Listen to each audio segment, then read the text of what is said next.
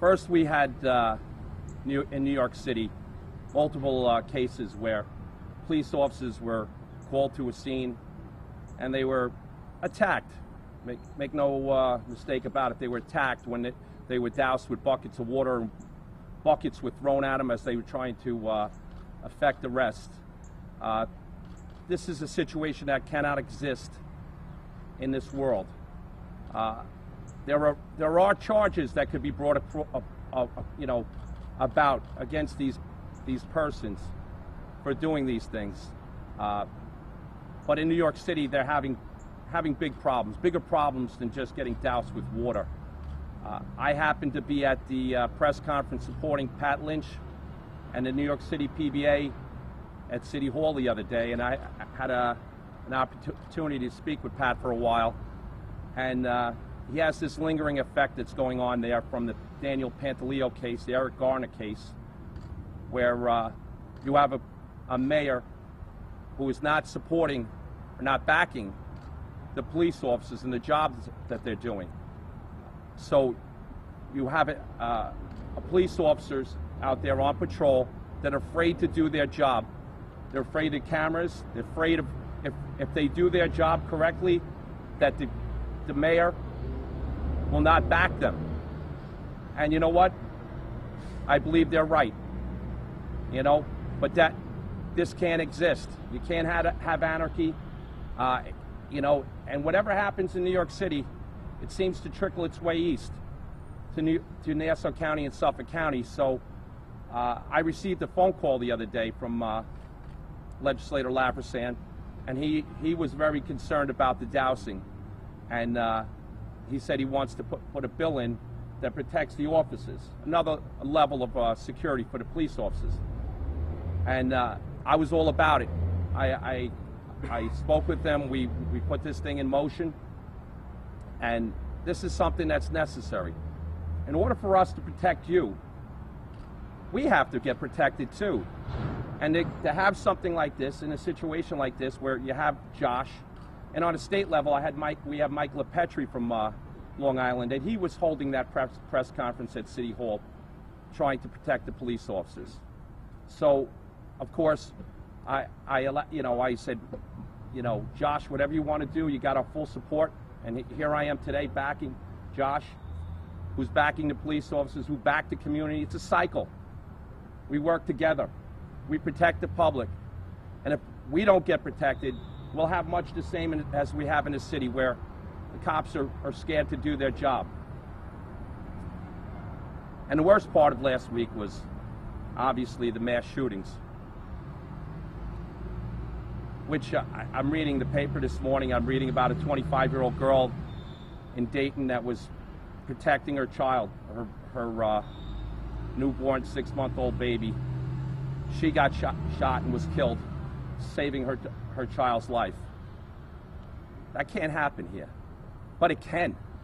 And all of those that believe it can't happen here, you're just, kidding yourselves. Nassau County's on high alert, the Nassau County Police Department, and that's good. High alert should not be a reactionary situation. It should be something that we're on daily. This problem's not going away. This is an epidemic. I was reading the numbers. We have 251 mass shootings year to date. That's one a day. That's unacceptable. And again, to think that can't happen here, you're kidding yourself. So whatever we're doing as a county, we're doing as a police department, that can't end. It can't be a cooling off period like 2 weeks later and say, hey, all right, nothing's happened, let's go back to where we were. We need dedicated officers in our soft spots. We need them in the schools. We need school resource officers. We need them in the malls. We need them in the arenas. We need them wherever there's large gatherings. We need to be proactive, not reactionary. And if we're being reactionary, we're not doing our jobs. So with that, I'm going to turn it over to Legislator Josh Lafazan. Thank you. Thanks, Josh.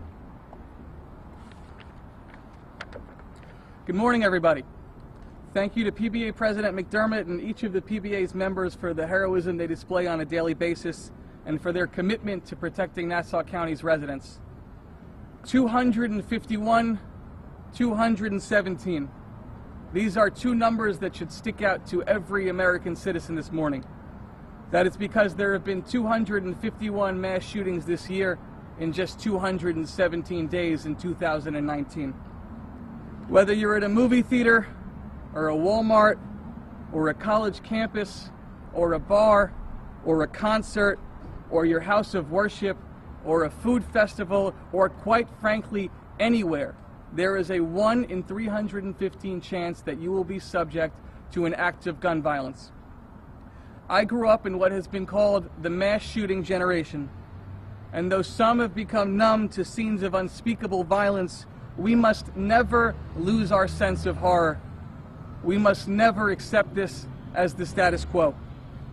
That is why this morning I am announcing a series of policy recommendations to improve public safety here in Nassau County.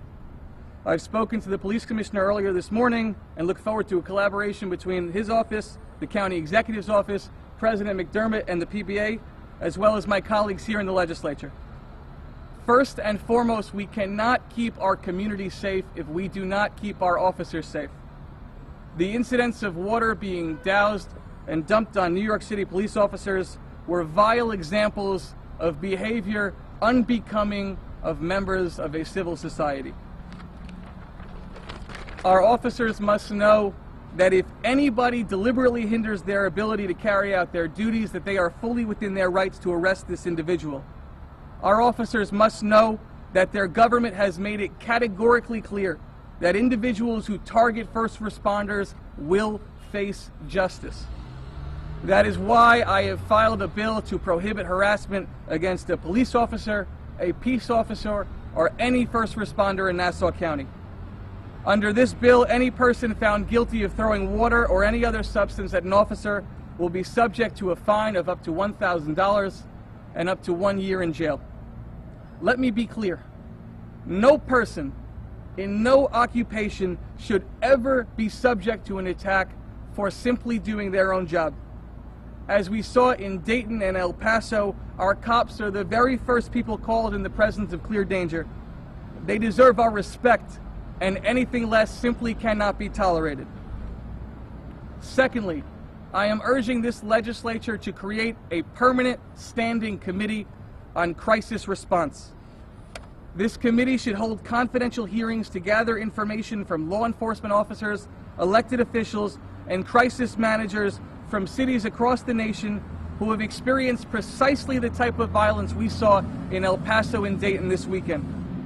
While there is no solace that can be taken from these atrocities, knowledge can be gained, and we may learn where similar vulnerabilities exist locally, where protocols and procedures can be updated, and where immediate actions can be taken as a county to potentially prevent a disaster. Similar task forces have been convened throughout the previous decades, and just as the legislature's Superstorm Sandy Review Committee hopes to evaluate the shortcomings from municipalities across the nation and learn how to best prepare our county in terms of disaster relief, this new committee would be no different in its charge. Third, Nassau County's outstanding hospitals must continue to be included in the overall conversation on crisis response. I am calling for this legislature to convene a confidential roundtable with our largest hospitals to ensure that Nassau County is as ready as it ever will be in the event of a mass casualty incident. From immediate blood donation to emergency communication to the physical safety of these very buildings, now is the time to engage in this difficult yet necessary conversation. And lastly, we need to loop young people into the conversation. Increasingly, we are seeing that our young people are our first line of defense to spot warning signs on social media. The El Paso shooter posted a manifesto on 8chan prior to the attack, and similar acts of violence have been tipped off on social media in the past. I believe our police need to engage in a further dialogue with young people to better train youths to spot suspicious behavior. and to establish uniform protocols in schools across the county regarding where kids can report where they perceive to be dangerous behavior. My remarks this morning are not intended to strike fear into the hearts of Nassau County citizenry. On the contrary, the plans I articulated simply deal with the grim reality we are living in 2019. Yes, Nassau County is currently enjoying an all-time low in crime. However, as we saw just this past weekend in El Paso, one of the nation's safest cities, we are not immune to the depraved and evil consequences of gun violence on a mass scale. Without sweeping action from federal officials, this will remain the case. Our collective action may save the lives of residents and law enforcement alike. Our job is to ensure that resources can be mobilized expeditiously, personnel are adequately trained and equipped, and that the public is knowledgeable of protocols and procedures if, God forbid, they find themselves in an incident. Nassau County simply cannot afford to wait. Thank you. Any questions?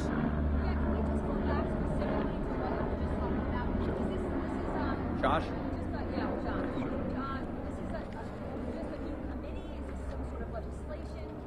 Sure, I'm asking. Why is this new? We would think that this stuff should be going on already, right? You would think so. So, look, I'm a brand new legislator serving in my first term.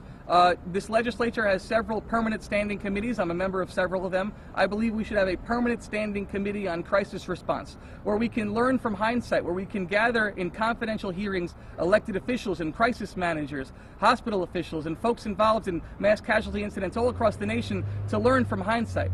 We need to learn from those who've experienced these types of incidents, and it's naive to believe that Nassau County would be immune to this type of violence. So in about an hour, I'm going to make a formal request to both the presiding officer and to the minority leader to establish a permanent committee that would be filled by both Republicans and Democrats and to hold these hearings immediately. So there may be meetings about this, but there's no sole committee designed for just crisis.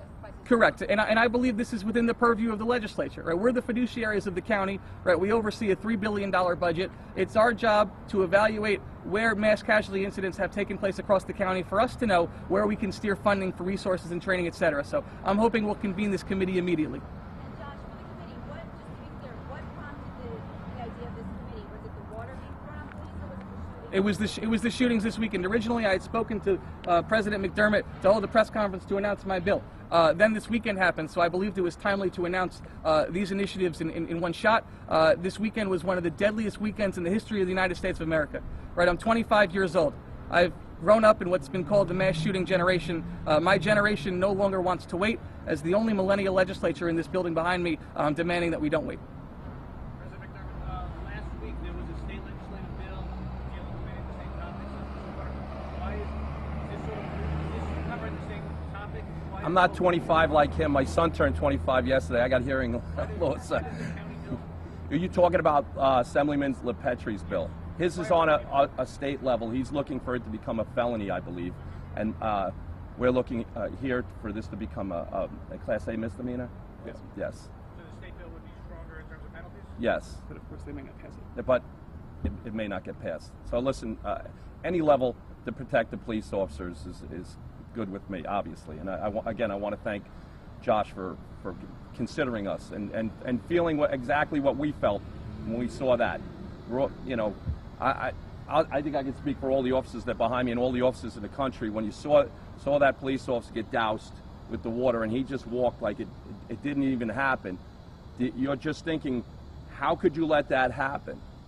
How in the world could you let that happen? I'm not in the city. I'm not dealing with the fallout from the Eric Garner case. I'm not dealing with it as much, should I say, because it does exist. It does exist for all police officers. But in New York City, they got a mayor that's campaigning for president, and when he's speaking about this case in particular, he's already passed judgment before it even went to trial. He says the family is going to get justice. So all these officers are on the street realizing that the mayor's office does not have their back. So to have a legislator call me right after it happened and offer this, that just does wonders for my heart and for all the police officers in Nassau County. In terms of the mass shootings, today the president on Twitter called for background